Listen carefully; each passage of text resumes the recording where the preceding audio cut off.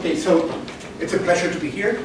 Actually, I've been already for a week, and I feel so much at home that it's certainly not the last time I'll be here.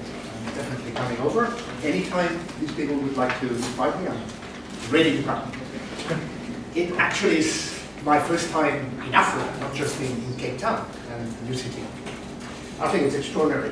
It's a great continent, and I hope we'll see much more of it as time goes by. So I'm going to describe to you a change in paradigm. We're going to go from particle dark matter, which we haven't seen, to primordial black hole dark matter, which we have measured, we have detected. Of course, this may sound controversial, so I will try to convey to you through this lecture how did we come about. So this is based on work done with Sebastian Claes recently, but it started all in 1996 with the work of Andre Linde, Juan and myself, where we realized that bits in the matter-power spectrum could collapse to form black holes, and these could be the dark matter. But I'll describe that in some detail.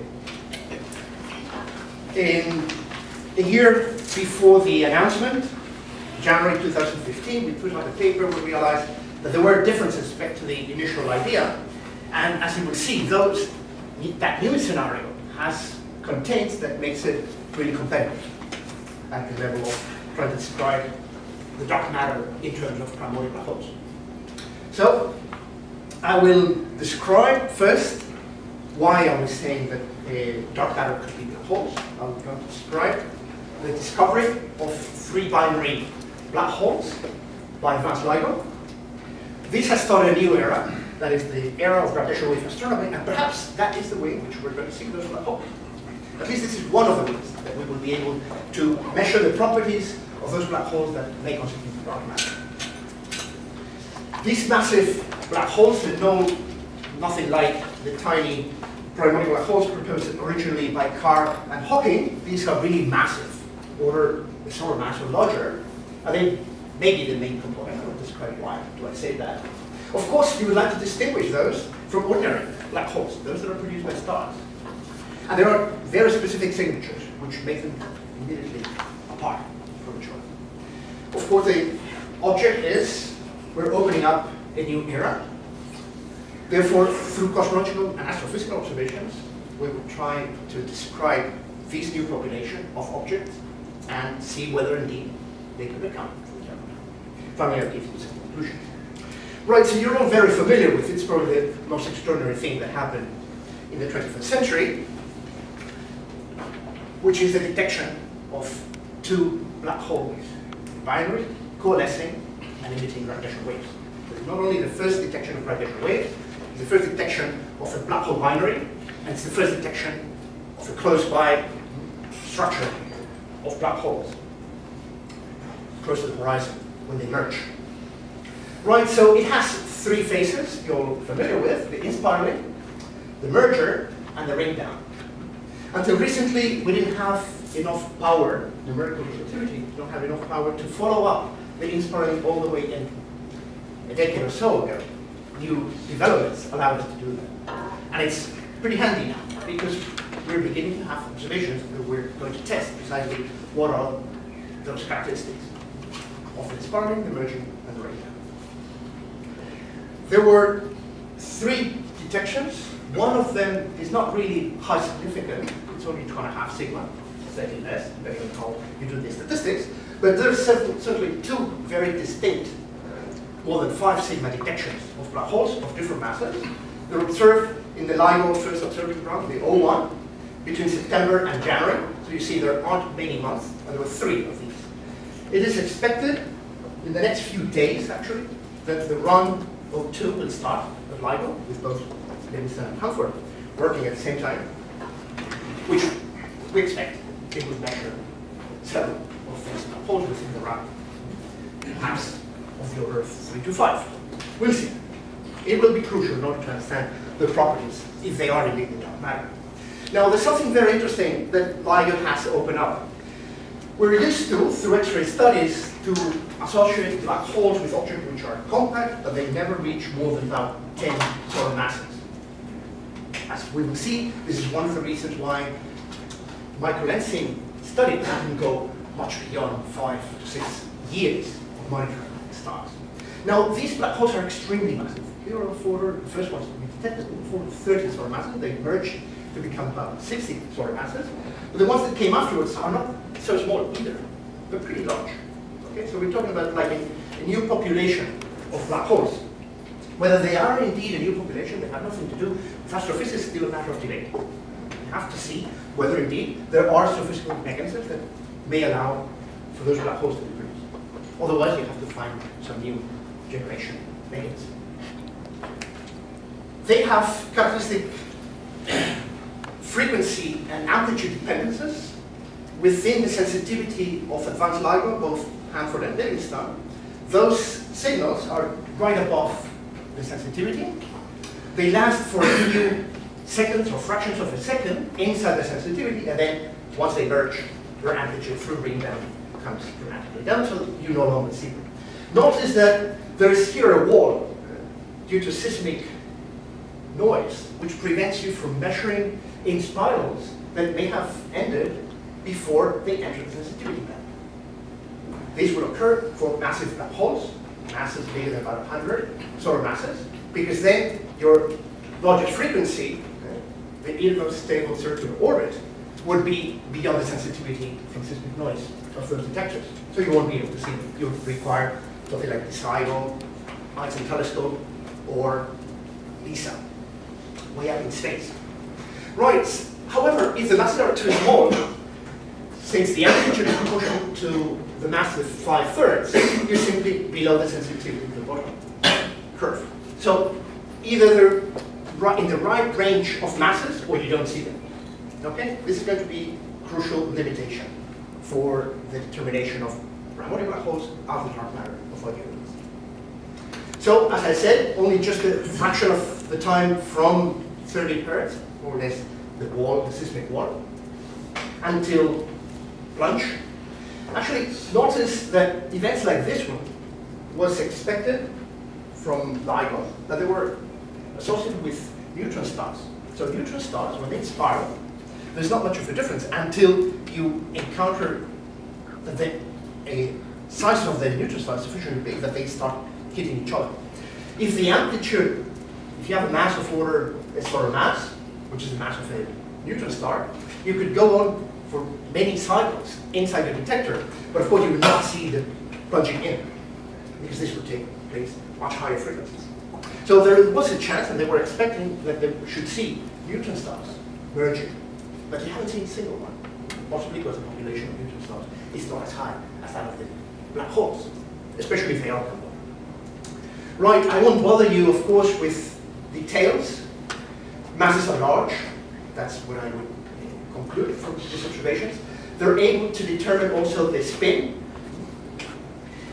Surprisingly, the spin is not large.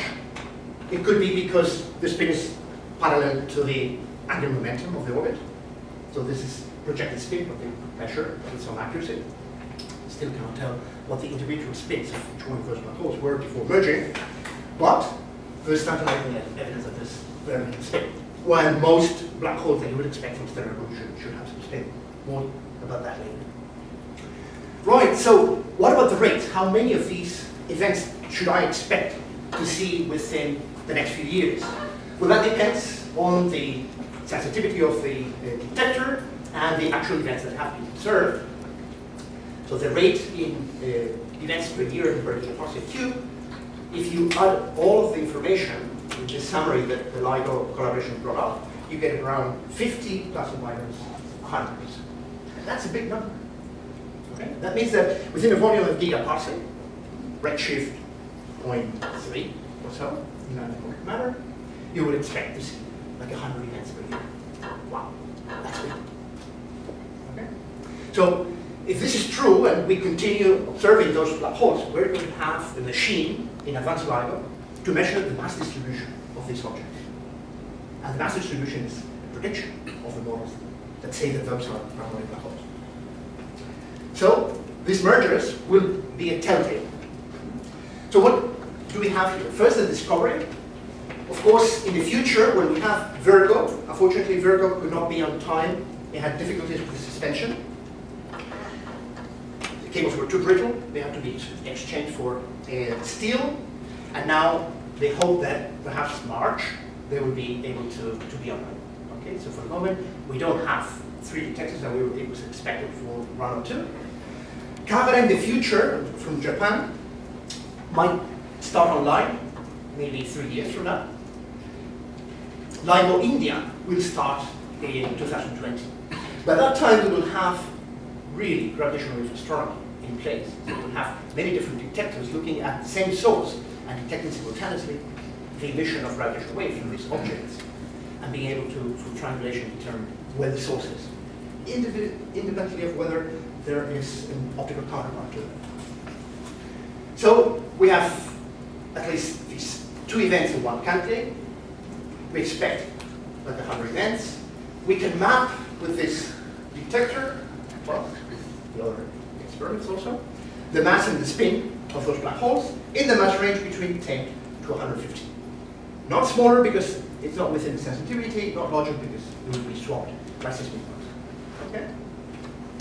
So, why do I say that these black holes might be primordial, but not just the evolution of some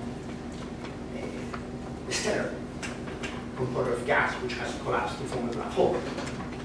Right, so we proposed this many years ago, 20 years ago, that indeed, in November, it was published, together with Andre Lin and David Wants, that density fluctuations in the early universe, which produced large peaks in the power spectrum, could produce very copiously, upon re-entry of those fluctuations during the radiation epoch, black holes. Nothing would prevent, even if you have radiation, if you have a very large density contrast, you have a large gradient, the gradient forces are enough to compress the radiation pressure, and these collapse to form a black hole. If you have enough of those, and certain parameters of these inflationary potential, this was in the context of hyperinflation, all of those black holes will be numerous enough and sufficiently massive that they constitute the dark matter. And this is the first instance in 1996 where such a proposal was done based on inflation. Now, of course, it lasted quite a long time before we realized that these could be detected. And just paraphrasing Steven Weinberg, he said, our problem is not that we take our theories too seriously, but we don't take them seriously enough. And it had to last almost 15 years before we took this analysis and studying with Sebastian Kless the origin of such a peak in the power spectrum. We realized that it could not be as sharp as we had predicted in 1996 because we had lost information from quantum fluctuations right as we went through the phase that produced the peak, like at the end of inflation hybrid, and we have to take into account the stochastic formulas. That means take into account that during the jitter, that field is diffusing. And the diffusion induced not a sharp peak, but a very broad peak. And this is going to change dramatically the scenario and the phenomenology. So we realized in this paper, 2015, that indeed primordial black holes could have large stellar masses, or even larger masses today, be emerging. They could be responsible for the seeds of galaxies and supermassive black holes, as well as intermediate massive black holes. I will discuss more about it in a while. And they could also be responsible for the ultraluminous X-ray sources that we observed. Moreover, in page, I remember, 15 or so, we wrote, primordial black hole binaries should emit gravitational waves that could be detected by future gravitational wave experiments such as LIGO, etc. So this was a year before the announcement, 9 months before the actual detection. Moreover, not only did we say that LIGO should detect those black holes, but actually we predicted that there should be a background, a stochastic background of gravitational waves from the unresolved sources of inspirals all the way from the combination to today. And now we have a prediction, and I'll show you right at the end of this talk, of what is this stochastic background. It will not be able to be measured probably by advanced LIGO. It's just on the verge of its sensitivity by the 5th year run. So we might have to wait for LISA. LISA definitely will see such a stochastic without any difficulty. So where does the whole idea come from? Imagine that we deal with fluctuations which left the horizon 60 eForce before the end of inflation, right here, and modify the CME. We know pretty well what is that scenario. We know how those fluctuations can give rise to metric fluctuations, which themselves give rise to density fluctuations, which induce temperature fluctuations. Okay? So we measure pretty well what is the spectrum of temperature fluctuations in the CME. We know it's a statistic, it is perfectly consistent with inflation. But the only difficulty is that we can only measure about 10 eForce of that evolution, from 65 to 55. We don't have the full range. The only thing we can do is assume that we have very simple physics describing that inflationary period and extrapolate all the way down to the end. Okay? Of course, that is a great extrapolation, since we're talking about many orders of magnitude, 27 orders of magnitude. If we go from 3 to 27 orders of magnitude, it's obvious that we might get something wrong. And what could we get wrong? We could get wrong differences in the potential during inflation. It might happen that during inflation, say 20 eForce or so, before the end of inflation, a feature appears in the potential. That's perfectly possible. In fact, if you have something like an inflection point, which slows down that field over there, this is going to produce a high peak in the power spectrum. It's well known to many of you, I'm sure. Okay? So rather than having a red tilted spectrum with an amplitude, it should be square root, of 10 to the minus 5 on very large scales, CMP scales, on very tiny scales, it could be 10 to the minus 10 or so. So on scales that will be required to produce the structure, first structures soon after recombination, which gave rise to the stars, the reionization of the universe, the formation of structures, and so on, those amplitudes might be too small. In this new scenario, what we have, we propose in 96, that there should be a peak, a very sharp peak. If, in this model of hybrid inflation, your field is evolving down the potential, suddenly you have a symmetry breaking field, Higgs, which ends inflation. If there are a few eForce after that transition, fluctuation that left the horizon when the field had zero mass, or actually negative mass squared, this will produce a high peak in the power spectrum. There are isocurvature fluctuations. They're going to perturb the curvature order 1. This peak can be of the order of 1 or 0.1, okay, on those scales. And when those huge fluctuations, at very tiny scales, re-enter the horizon, they will collapse. Where the mass of the black hole that forms after the collapse would be just simply the amount of radiation that we have within the horizon. So those black holes are made out of photons. In the radiation epoch, matter is completely irrelevant. It's just made out of photons, which cannot prevent the collapse. So those black holes that form have a specific mass. Actually, it's a monochromatic spectrum of masses. Okay? Now, the scenario that we worked out there did not take into account the fluctuation, the diffusion of those fields. Actually, there's not just a single field, there are two fields running there, the inflaton and the symmetry breaking field. And both fields are fluctuating. Their fluctuations give rise to a drought spectrum. That means that fluctuations that left before you went through the transition actually are also increasing the power in the curvature fluctuations. Okay? So much before the transition, you have the growth of the power spectrum. And then after the transition, you still have some fluctuations that come out of the horizon before you have inflation. So 20 eForce before the end of inflation, you produce a broad spectrum of curvature fluctuations. And this is the telltale. This is what is going to determine the feature that we believe describe primordial black holes as dark matter. Right. Notice that these scales are way below those that we can probe in the CMB with the realization epoch, especially in the future with a square kilometer array, or with large-scale structure observations of the galaxy distribution in space. Otherwise, it's just as good as any other dark matter component. It has zero pressure, you produce the black holes at rest. These black holes will fill potential well of curvature fluctuations that are left many EFOs before from inflation, and this just moves like any other dark matter. In fact, most of the simulations, embodied simulations that are produced to describe the large-scale structure considered as fundamental particles, their particle masses are 10 to the 9, 10 to the 11 solar masses. Way bigger than anything that I'm talking about here, 100 solar masses. Okay? For that matter, particle dark matter and primordial black hole dark matter are exactly identical from the point of view of large-scale structure formation. But we'll see that there are specific signatures which are very different. Among others, the fact that so you have a very broad spectrum, and this is well known for some time, then as fluctuations enter the horizon, when they enter, they form black holes for the first time above a certain threshold, which allows the formation of those. When they form, these black holes are on top of a very large fluctuating spectrum, which come from these high lines. Okay? So black holes are preferentially formed close to each other. Since you have a very large fluctuation, you have peaks over peaks over peaks. Okay? That means that you will have a very massive black hole surrounded by smaller black holes. And all this cluster of black holes is separate, very much separate from another cluster of black holes. So black holes are not uniformly distributed with different masses. No, they are clustered together. So the mass distribution around one of these clusters is characteristic of the shape of the power. So there's a one-to-one correspondence between that. And we will see that the difficulty that stellar models have for providing the closeness of those black holes so that within the age of the universe, those black holes might merge, here is provided directly by the model.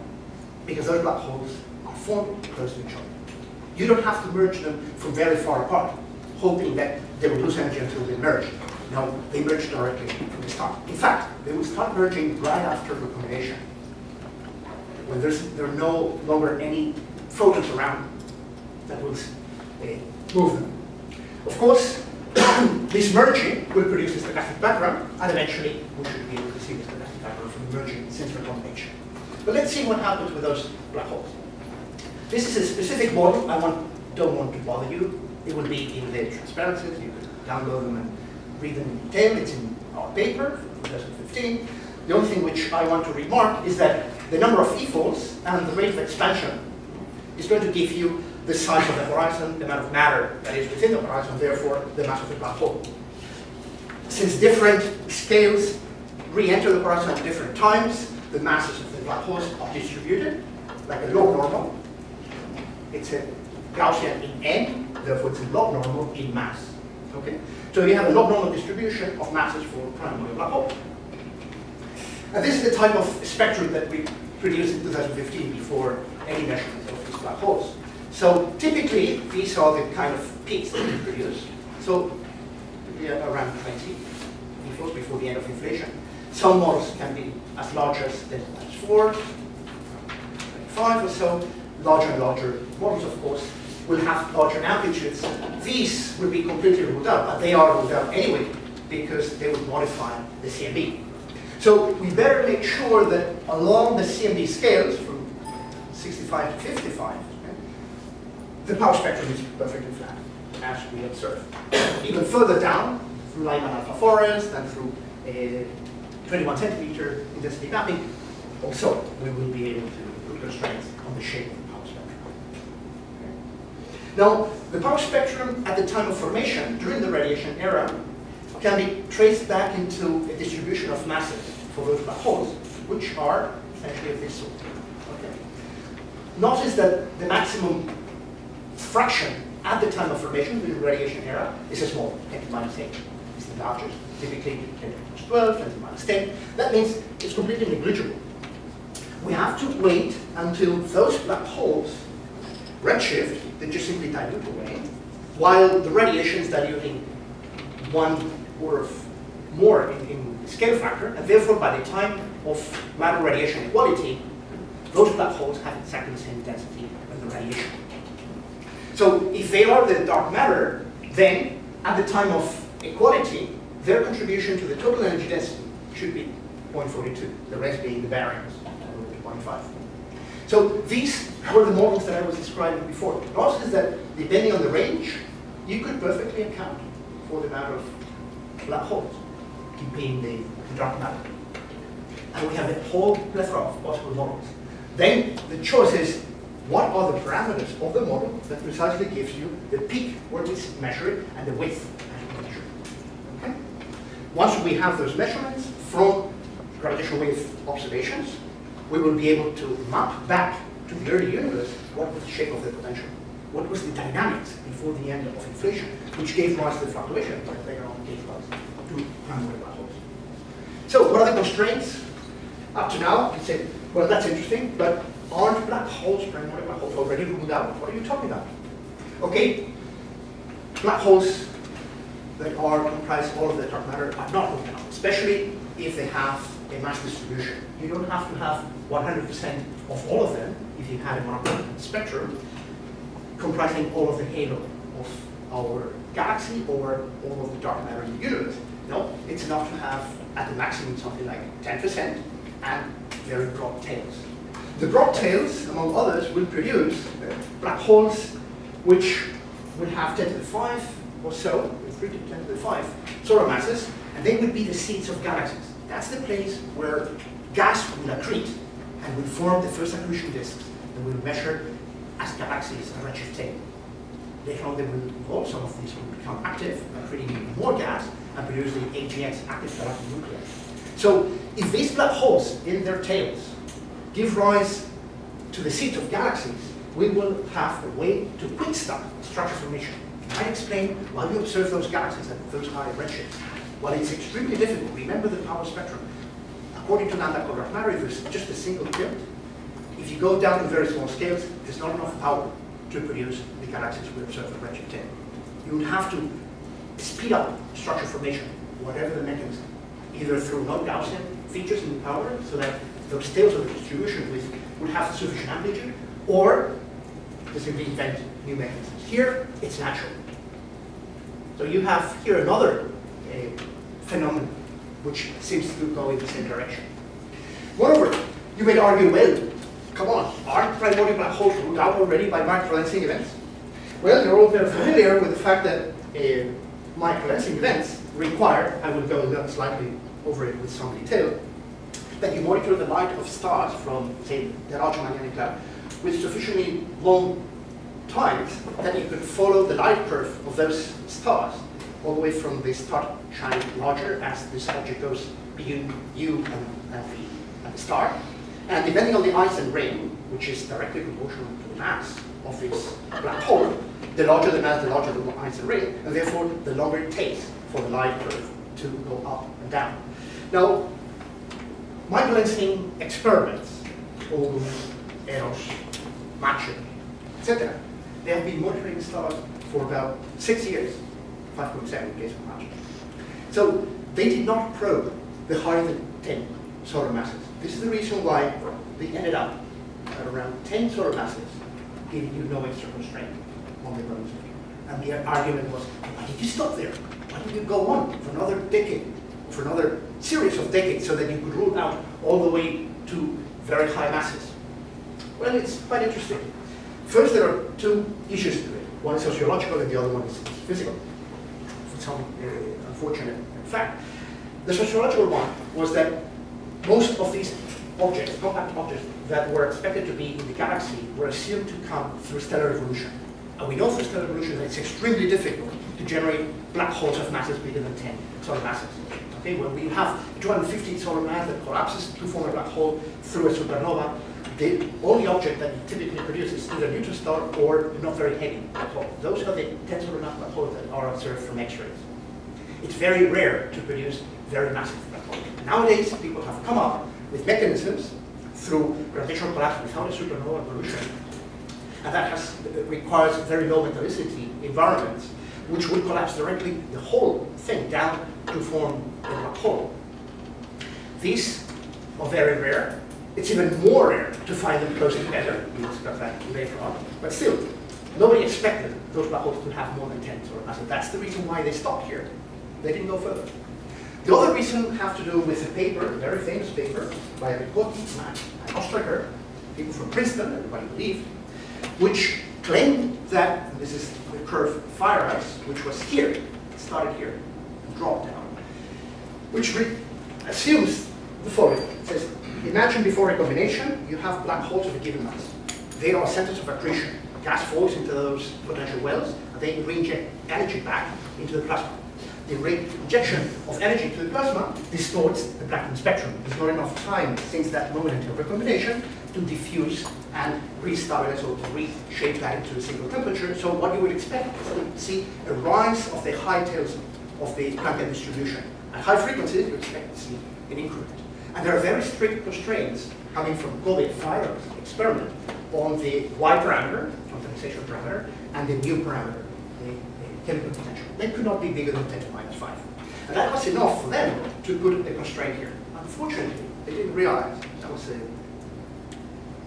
how can I say, little error or mistake which led astray the community for quite a long time, which is on an integral over the energy, they wrote dA over AH as dt, and they forgot to change that into redshift by including a factor of 1 plus c squared. This missing 1 plus c squared in the denominator gives you a factor 10 to the 6, so a million times weaker effect. So there are claims that black holes of, say, 0.1 solar masses, solar mass, were ruled out because of virus constraints on the Y parameter is wrong. And it's moved to the value that we have, something like 1,000 solar masses. So, and they agree on this. I'm not saying anything that they have not decided. There's a paper coming soon that will appear in the arXiv, which shows indeed what are the constraints now from fires and how they moved back to 1,000 or so at the maximum. That means that we have here the whole area to explore. There could be primordial black holes with such masses there. And this is something which in 2015 we predicted. This is a curve that we said might contain the primordial black hole that could give the dark matter. And surprisingly, spot on. It's the place where light has entered black holes. So, these massive black holes are not the small primordial black holes of the pirate cloud, as well as 24 to 10⁻⁶ solar masses. These are massive. They will cluster and merge, and will resolve, I will describe a little bit on this, the core dark matter paradigm. Some of the problems of this core dark matter paradigm.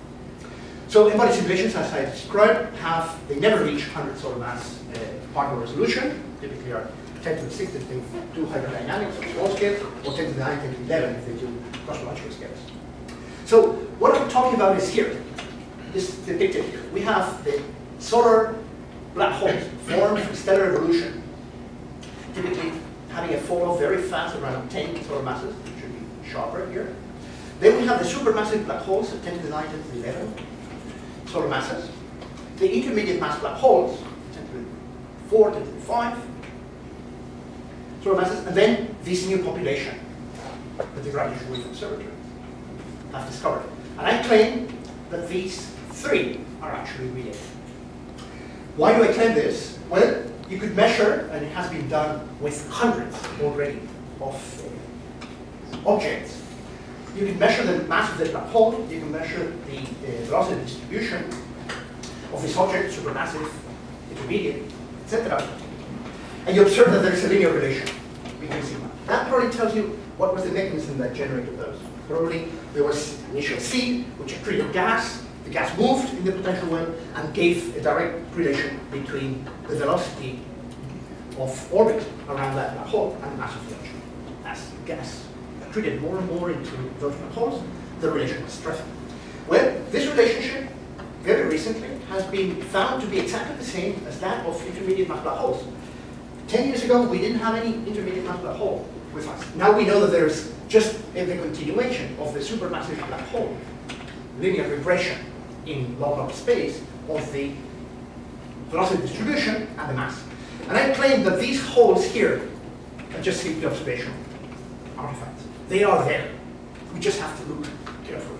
There are black holes of masses of 10 to the 5, and velocity distribution of tens of kilometers per second, I will show you some of this in videos. And there are also objects of 10 to the 3 or so solar masses lurking inside dwarfish spheroids, which are very difficult to measure. You have to have the right conditions, and I will describe one of these that we discovered recently. Okay, so how can we distinguish this from stellar black holes? First, those black holes that form in the early universe through gravitational collapse in the radiation epoch do not form because of gas accreting from a companion. So there are no accretion distances. Typically, they're isolated. Okay? It's true that gas may fall in. The cross-section or the captured cross-section is tiny. It's very difficult to make them grow as a function of mass. So typically, they don't have accretion distance. Mostly, it's just one-die accretion. Moreover, since those black holes start being perfectly static, the collapse of all the gas during the radiation epoch will induce no preferred axis, so you don't expect any spin, and no preferred velocity. The typical black hole kicks at formation. When you have stellar evolution, you just throw these black holes at tremendous speeds. Here, the whole ball collapses to form a black hole and sits there, surrounded by other black holes. It's the motion due to the gravitational potential of the other black holes which sets these into motion. So their mass distribution has nothing to do with the initial mass function of gas.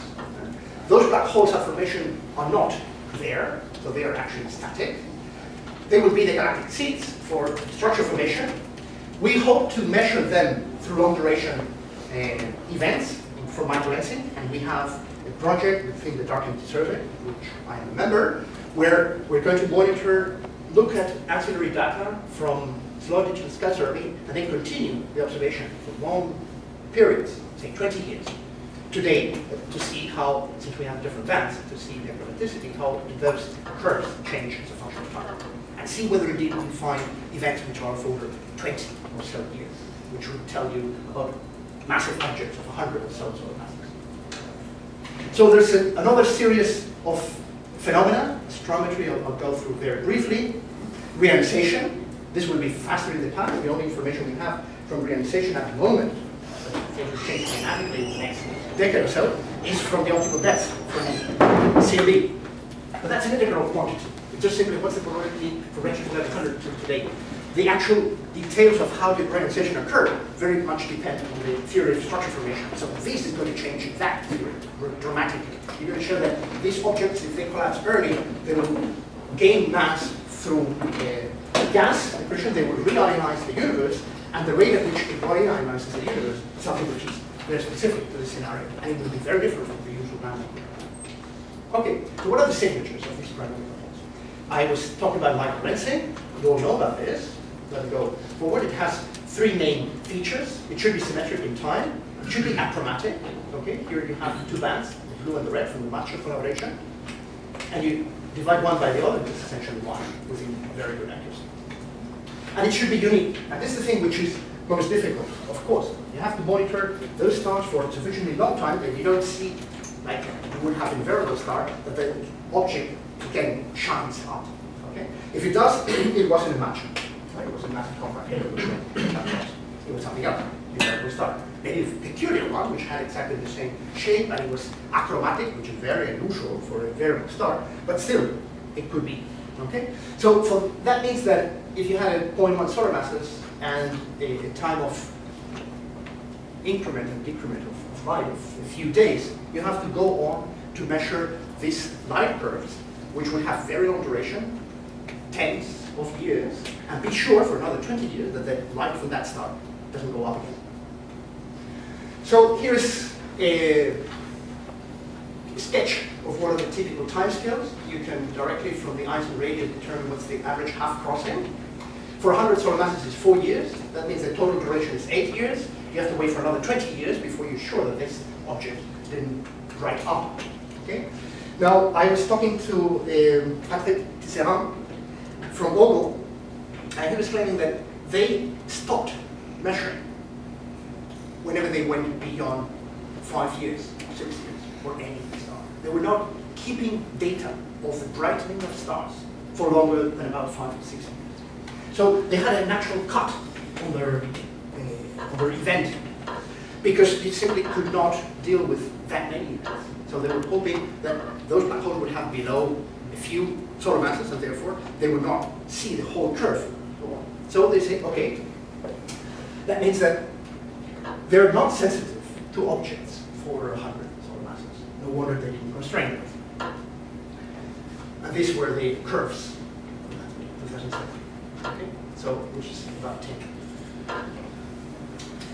Moreover, we know from standard cold dark matter paradigm that if you let structure form by hierarchical merging, you produce bigger structures from creating smaller structures, and this keeps on to the scale variant all the way until you reach superstructures, like superclusters. Then you have a problem. And the problem is called the missing satellite problem. But let me first describe, I'll jump ahead. Yes, let me first describe what are the differences with respect to the standard particle dark matter that we're familiar with. First, imagine that you have stars on a given volume. This is actually sphere. And you imagine that this is filled up with particle dark matter, things which are much smaller than the size of the stars. Of course, they are uniformly distributed in any given volume. And therefore, stars move within this volume as if there were no particles. Okay, the Gauss theorem tells you that the forces on each one of these galaxies, sorry, each one of these stars is completely irrelevant. You can ignore it. Okay? But now, let's concentrate all that volume into one point and call that primordial black hole. These primordial black holes, of course, most of the stars within the volume will not feel the attraction of that primordial black hole. Okay, it's sufficiently far away that the tiny accelerations induced by that primordial black hole are negligible, except for a few stars that move close together. That's why I call it the Rutherford model rather than the Thomson model. So there will be a few instances of stars. I will show you 10 to the 5 within a volume of 30 or so parsecs, which will have sufficiently close impact parameter to the black hole to change significantly its velocity and its acceleration. So you might see that you have a compact core out there because the star will suddenly change momentum. Just like alpha particles in pole foils. So what is the missing satellite problem, which will be related to what I just described? The missing satellite problem is a problem that cold dark matter simulation have when they look for the formation of structure of objects like galaxies from tiny gas or halos of dark matter of masses much smaller. This object is formed as this sparkle in through dynamical friction, and they end up forming a larger structure that we call a galaxy. Now, as you can see from that simple picture, it's full of little dots all over the place. Okay? There are many more structures, smaller structures, than you seem to observe around our galaxy. In fact, you can actually do the numbers, be quantitative. Dwarfish phenomena are 10 years ago. Of the order of 10 or so, Sagittarius, the small magnetic cloud, the large magnetic cloud, Borax, Mosca, etc. All of those little objects certainly cannot account for what was expected from the standard cold dark matter. So somehow we have a problem. You might either argue that dark matter does not behave on small scales as a strictly cold dark matter without interactions, maybe there are interactions, or we're just simply missing those objects, we're not seeing them. And indeed, this is something which seems to have come up and surprised all of us. These are the number of objects that were known 5 years ago, and now they're distributed around the Milky Way this way. Okay? Dwarf galaxies after 2005, you see, many have been observed before 2005. And very recently, with our dark entity survey, which I'm a member, we have found of the order of 28 dwarfish phenomena. Why is dark entity survey extremely powerful here? Because it has a wide field of view, and it can monitor the light for those objects and stay there for 300 seconds taking photographs. So they're going to stun up low surface brightness objects which you could not have measured otherwise. They're going to come to you, you're going to see them through those long time exposures, and you are going to be able to measure the number of objects that you have within those dwarfish phenomena. And surprisingly, they have found that these dwarfish phenomena have huge mass-to-light ratios. It's made mostly of dark matter, not made of stuff. You could follow from the orbits of stars, how much dark matter there is. And they're very faint, they have not been seen before, and full of dark matter. Maybe those are the objects which actually were missing in our galaxy. So this is the area, and I've put dots where all those dwarf spheroids that have been measured. These are the published ones. There are 18 here. Now we have 28. 10 of these will be published soon. And this is the area in the south that dark energy survey measures. If we extrapolate that area, we only covered 5,000 square degrees, to the full sky, 40,000 square degrees, you could perfectly account for all the missing satellites that we were searching for so many years. So if this is correct, then dwarf spheroids, so the substructure was there, we just simply didn't have the power to measure. We didn't have the ability, we were not exposing long enough to make them stand up and be seen. And the next question is, how come did those objects lose their stars? Why don't we see them? Where did those stars go? And this is where this idea of primordial black holes may come to the rescue. Because imagine, remember that I was describing before, you have stars moving in the potential well of all the stars, and from time to time you have a black hole. If the impact parameter of one star with respect to that black hole is sufficiently close, it will exchange energy momentum with the black hole. For instance, imagine that you have a star moving in this dwarf spheroidals. It's a very shallow potential well. Its velocity is typically 10 kilometers per second. Black holes, which are more massive, they tend to dynamical friction go to the center. They are orbiting the inner potential well. Their velocities are much bigger. And now you have a star which scatters off one of these black holes. The exchange momentum. So you have a mass, a light star, one solar mass, a heavy black hole, 100 solar masses, with large velocities, and it exchanges momentum so that the velocity of the star after this slingshot effect, the same effect that takes satellites to the outer solar system, will increase their velocity by factor 20 or so. That means that if not in the first interaction but in the next one, after a few interactions, the star will go out of the potential web of the dwarf spheroid. It's going to be thrown out. The slingshot effect will throw stars out of the potential. It's like playing golf with stars. You hit it, bang, there it goes. The star flown away from the dwarf spheroid. That means that even if you started 5,000 million years ago with stars within those spheroidals, the fact that dark matter is made up of black holes would make, would make those stars fly away. And you would end up with very low surface brightness. Those objects, again, have very shallow potential wells, so they very rarely keep the gas. So the only thing that shines is stars. If stars are thrown away, they simply don't shine. Okay? This might explain also all the features, I'm sure you have heard of, galaxies which have 99.99 of all of their mass in dark matter. There are no stars there. Maybe they were formed by these dwarf spheroids which kept on accreting to forming these large objects. So this is a natural mechanism for explaining the very large mass vibrations observed in dwarf spheroids from dark energy survey. Okay, very briefly, or maybe I should wait for questions, which I'm sure there will be plenty, to discuss this diagram. I'll leave it there. Let me go to Gaia and possible astrometric anomalies that Gaia can be able to measure. Remember, I was describing if you concentrate all the dark matter that supposedly gives the rotation curves of the galaxy, our Milky Way, and we concentrate that onto black holes of mass about 50 solar masses. This would be a range of different black holes orbiting each other, concentrated in a little cluster of 50 solar masses. Then the volume that this occupies is about 40 parsecs of that cube. Within that volume, there are 10 to the 5 stars. A few of those stars will have encounters, and we are going to search for those stars with Gaia. So what's the relative acceleration that these produces? Those stars are moving in the potentials of the other stars, the usual Newtonian potential, plus the anomalous acceleration induced by this black hole, which will not be there in particle dark matter, because of Gauss law, but induces very tiny accelerations unless you go to very small impact parameters, as usual. Unless you probe the inner part of the potential, you're not going to make a large acceleration difference.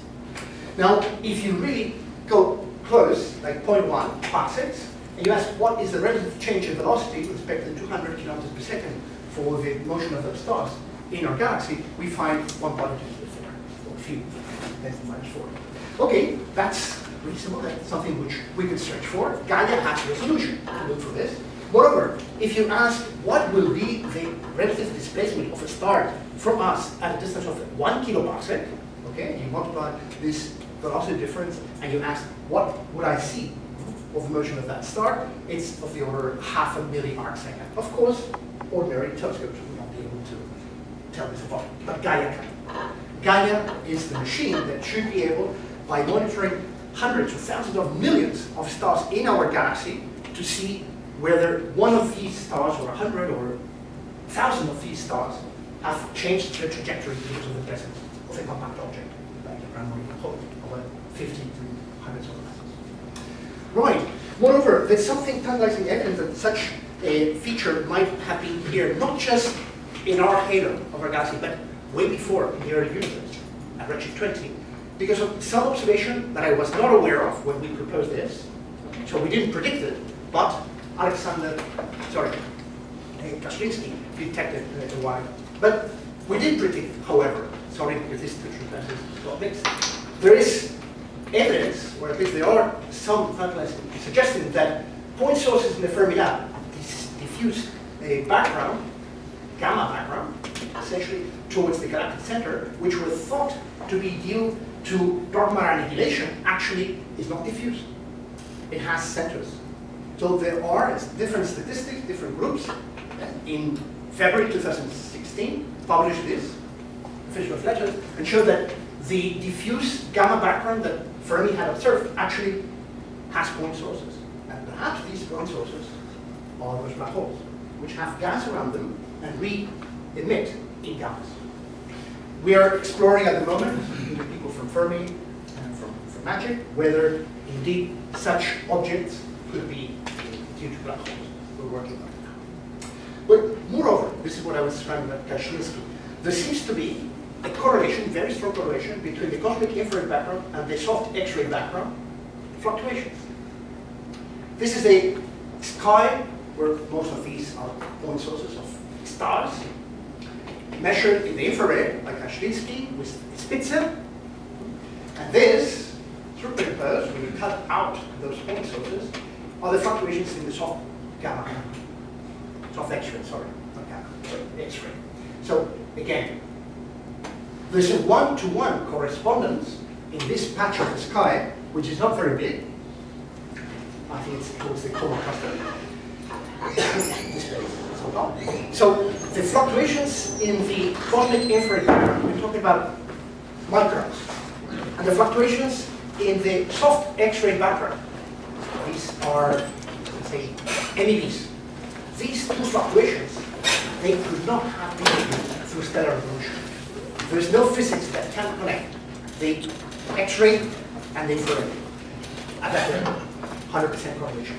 So Kashinsky proposed that the actual sources were deep potential wells at redshift 20, so that the infrared background was actually a UV background at the time it was emitted. And the soft X-ray background was actually a hard X-ray or gamma background. So in order to produce both a UV and a gamma background from the same source, you have to have a very deep potential well. That means you need a compact source. It cannot be gas. Okay? It has to be a black hole. And he claims, independent of our work, he claims that those black holes actually had to be primordial. They are at redshift 20, there's not enough stellar evolution to produce those black holes, and they're all over the place. If these fluctuations we observe are due to primordial black holes, they're actually permeating the whole space. So this complements our predictions very nicely. Moreover, since we're talking about infrared and gamma, it's expected that this should be seen also in 21 centimeters in radio. So it's the time for SKD to go up there and measure the fluctuations in the 21 centimeter intensity mappings and see whether they match exactly those backgrounds. Because if they do, then they're telling us something happened at redshift 20, which was not stellar evolution. It was primordial. Right, and here of course I will end. I think I have -2 minutes. So there are gravitational waves from advanced LIGO and from ESA. Very briefly, we predicted in large that if we continue with gravitational wave antennas, we might be able to detect the spin and mass distribution of primordial black holes in this range. We have seen that within our model, just changing the values of the mean in the log normal distribution, the value of the peak, from 10 to 30 to 60 solar masses, we see that we can account for the rate of events that have been observed by the advanced LIGO. And moreover, in the future, by pinpointing one of these specific points from observations, we might tell apart what was the primordial spectrum responsible for the formation of those black holes. Moreover, in our case, since we don't have just a delta function, we have a whole distribution, we can ask how are the different masses distributed. And it seems, according to certain values, most of them are just simply diffused around, but for some values and for some widths of the distribution, you can account for the event rates of tenths per year per GeoPascal. But moreover, you can tell from here that the most probable event will not have black holes of the same mass. They should be slightly displaced, a factor 1.2, 1.3, which surprisingly is similar to what I had seen. They're not exactly identical. 29 and 32, etc. Moreover, we could measure this with LISA. So LISA will have sensitivity in the millihertz. Okay, so it's a satellite orbiting the Earth. It has been approved now to have 3 arms, and it will improve the sensitivity. You typically was searching for the inspiraling of supermassive black holes, but it will also measure the stochastic background. So if you have mergers of black holes, say redshift 20 or even higher, those mergers, successive mergers, through this cluster of black holes are going to emit gravitational waves. And these black holes will be seen by LISA, either as individual events, if they're sufficiently bright, at redshift 10, for instance, or if you cannot resolve those sources, you will see them as an stochastic background. So the stochastic background of gravitational waves have, depending on the width of the distribution, of the log normal, and the mean of the distribution, it will easily go inside the sensitivity of LISA. This was for different sizes, 2.5 or 5 million kilometer arm lengths. That's what the sensitivity is telling you about. It's just below the advanced LIGO 5th run, the green curve. Unless they improve the sensitivity, they're not going to see this gravitational wave background from primordial black holes. This is the amplitude, 1.10 to the 9. It has a very clear frequency dependence and mass dependence. Okay. So you could play with this. Fortunately, the larger the width of the distribution, the larger the signal. And therefore, even for a small mass, as the mean value for those black holes, if the distribution is sufficiently wide, you can still detect it. That's extremely encouraging. Because notice that 0.1 solar mass black holes are never going to be produced by a stellar evolution. There's no way, because of the Chandra-Sekhar limit, that you would produce black holes which have below solar mass. That could only be primordial. Okay? So if we measure with LISA that there are primordial black holes which are fixed with a peak at 0.1 solar masses, those necessarily have to be produced. Okay? This stochastic background suggests that primordial black holes cover the whole range. This is the background that we predict. SKA will also help the very long wave stochastic backgrounds at nanohertz with such an amplitude. And of course, the gravitational wave astronomy is the future. So let me end here. Black holes would see the galaxies at high redshift. Reionization will start earlier. Larger galaxies form earlier than in lambda quadrant matter. It's much higher power in certain scales. Massive black holes could be at the center of quasars at redshift bigger than 10. Also form the galaxies that we observe at redshift 10. There would be growth of structure. This is hierarchical, just like any other quadrant matter. It would form structure larger and larger.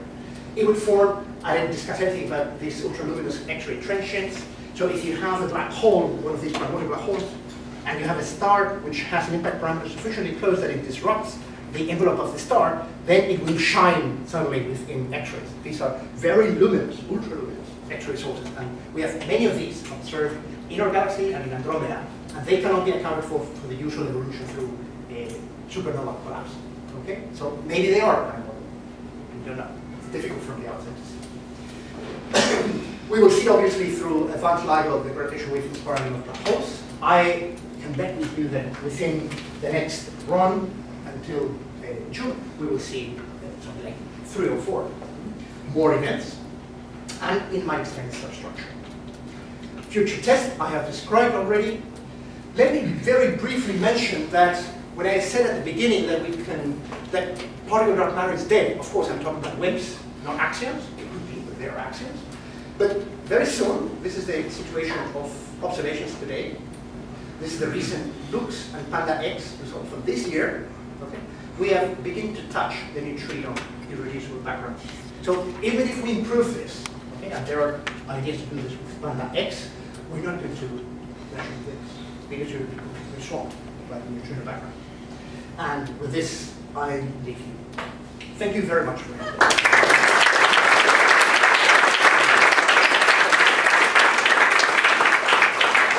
Thank you, Juan, for your question. My understanding is that BCM will measure deviations from the so, correct. What is your expectation? What, I think Garcia predicts 10 to -8 for the mood distortion. That's right. We also predict 10 to -8. So if that depends very much on the mean value of the log normal distribution. So if this is around, say, below a solar mass, and you gain mass by merging, today there would be close to 13, 15 solar masses. Before recombination, where those effects would be most important, you get something like 10 to -8. And this was already predicted in 2015 paper. So we said, look with PIXI, because PIXI is going to show you that some source of energy is being reinjected back into the plasma and distorting the Planck spectrum of the CV. It's quite so 10 to -8, 10 to -9. It depends very much on the model. It's a pity, but maybe I could search, I can show you afterwards, I can show you the figure that we wrote in this paper. Other questions? Yes? What is the first experiment that might prove the model wrong? Sorry, I could not. What's the first experiment that might prove the paradigm wrong? Right. Microlensing, I would say. We're already taking data with DS. If we don't find any event, and we're monitoring 7 million stars in our galaxy, especially within the BCM region. If we don't measure any of these objects, like 40 solar masses with duration of 10 or so years, and we're using the data from Sloan and so on. Remember, the Sloan and DS have exactly the same bands, U, G, R, I, Z. Okay, they're different optical bands, very wide ones, but they're enough for you to distinguish them. They're the achromaticity of the light curves of those stars. Right? They're more than enough, actually 4 points rather than 2, like matches. So if we could monitor those stars from, say, 1995, when Sloan started, all the way until today, a decade and a half or almost 2 decades after, then you would be able to tell whether indeed there are these objects out there. Of course, remember that we don't have to have 100% of all the dark matter into a single mass because of this wide distribution.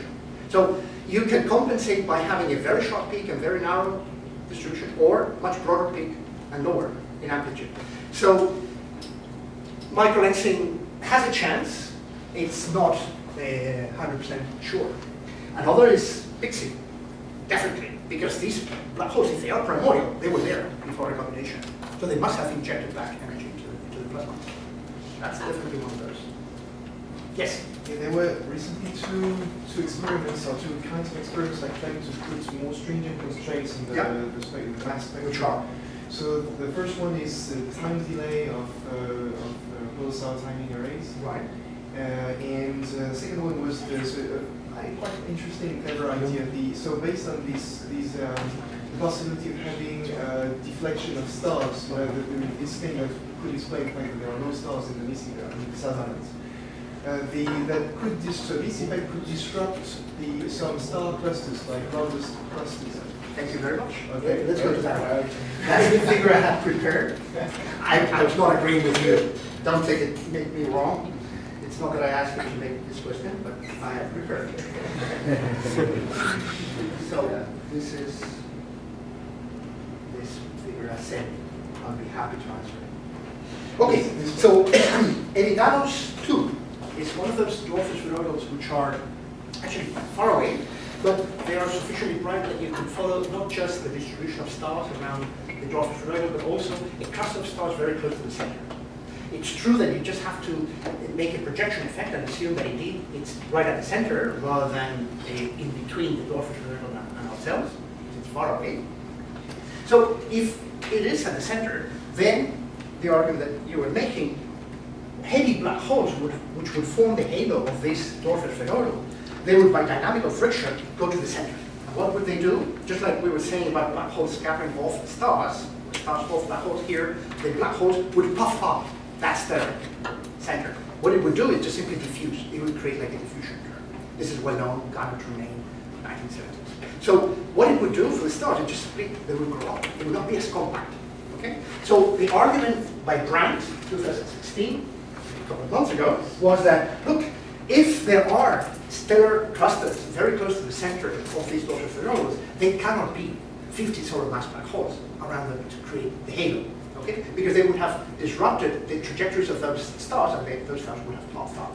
And they would not last there for thousands of millions of years. And it is assumed, through the stellar ages of those stars, that these stellar clusters have typically 3 to 10 giga-years. But they forgot something crucial. That is, if you have an intermediate mass black hole at the center of these dwarfish spheroidal, as we claim, then necessarily that will act like an accretion, like a stabilizing force.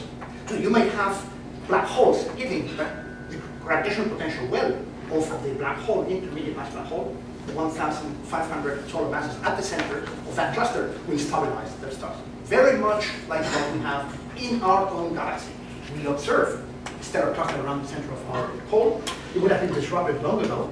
These stars have fallen in the last few millions, thousands of millions of years, and they're still there, even if you have dark matter in the form of. So I worked out what were the constraints that without a black hole, and this is the Brandt et al. Brandt actually himself paper, this is what it would have discarded more than, say, 50% at 10 solar masses, okay, is the curve. If you include an intermediate mass black hole right at the center, you just simply loosen the bound, and your bound moves to the right. So you still have a perfectly nice place where you have primordial black holes. But thank you very much for putting it up. It strengthens my argument even further. So it's telling me that these dwarfish spheroidals, which might have stellar clusters at the center, would be stabilized by the intermediate mass black holes, which themselves are not ad hoc put there. It's just simply part of the whole paradigm. The whole paradigm is telling you that dark matter in the form of black holes is going to form a structure, and it will start by seeding those initial objects, which then grow in mass through accretion. So all dwarfish spheroidals should have. This is a prediction of the model. Go and search, and we're doing that. They should have an intermediate mass black hole at the center. Yes? The last one, please. But just for instance, in order to explain this work spheroidal, I think you said that there was no dark matter halo, where all the mass then gets concentrated into the center of your primordial black hole. Black holes form the halo, and those black holes orbit around. So there is a black hole creating the dark matter halo. It's the gas which falls into those potential wells, which will not form or will form stars. So we have when they form stars, black holes. Yeah, that's what you're saying. And the stars are there.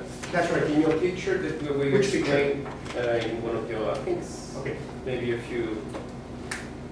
Yeah, for this one, you explained that many of these stars are kicked away.